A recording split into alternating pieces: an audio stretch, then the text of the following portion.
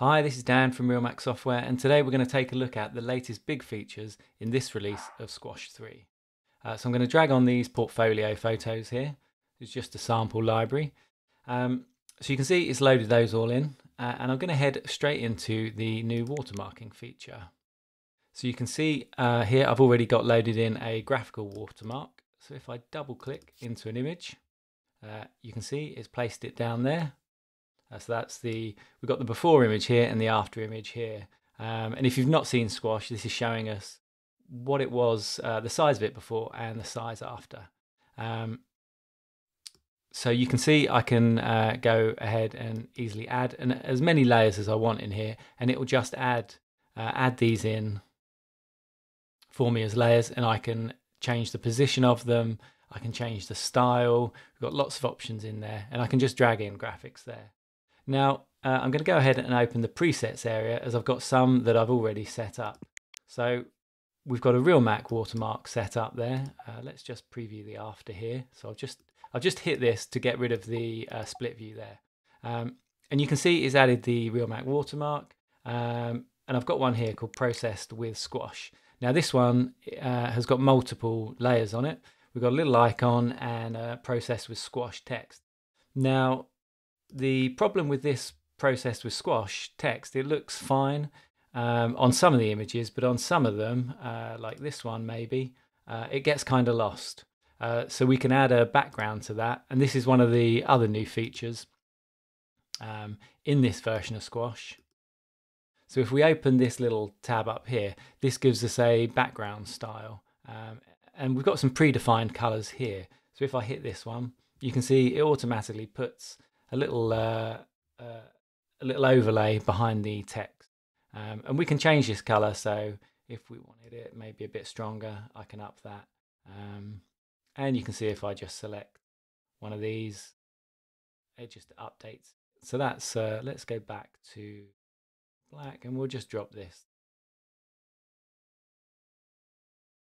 So, and with this, when you've got it looking the way you want it, so these are great to have these saved off. So I've just updated this preset, and we want to keep these changes that I've made.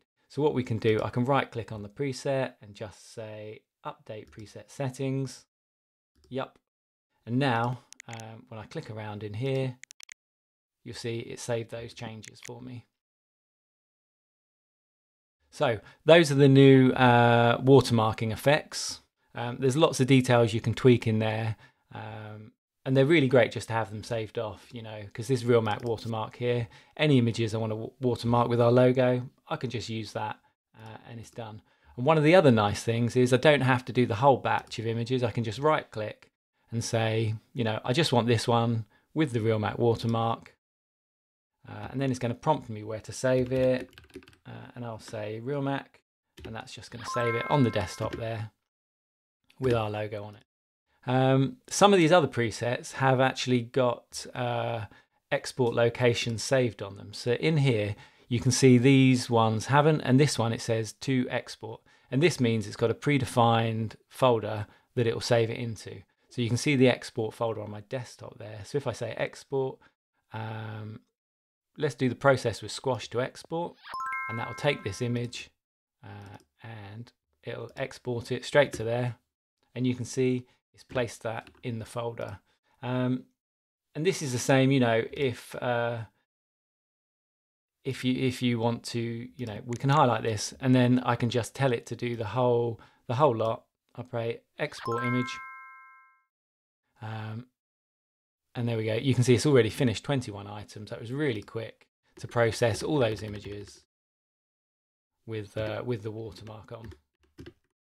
So that's pretty nifty.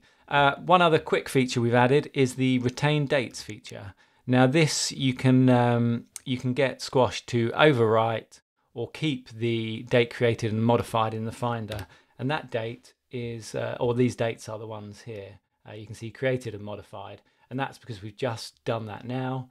But you can tell it to retain the dates of the original file. So when the original file was created and modified, you can keep those. So even though we've modified the file, you can keep those to the original dates, which is pretty cool and pretty handy. Sometimes, you know, you want to keep the original date created of the original image. So those handy features are in there. All right, so those are just a couple of the new things we've added to Squash. I thought I'd give you a quick run through, and hopefully you found that useful. And I'll be back soon with another update. All right, thanks for watching. Cheers, bye.